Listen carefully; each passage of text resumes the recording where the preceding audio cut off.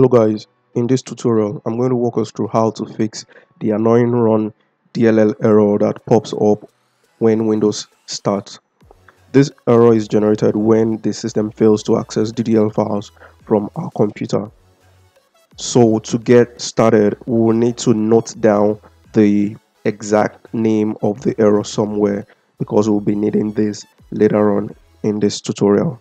So what we will need to do right now is to go to this website, which I would put on the description below. You will need to download the autorun file from the website. So I already have the application on my computer, so I'll have to open it, then run the application. So depending on your computer architecture, you can either install the 64-bit version or the 32-bit version depending on your computer. So you will need to run it as an administrator. So when it starts up, what you will need to do now is to locate the name, the exact error you are trying to fix. So I have mine noted down here, so I'll just copy this and search for these on the autorun application.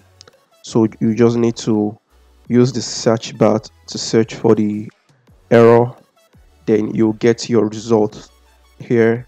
So all you need to do right now is to right click the application, and all you need to do is just delete it.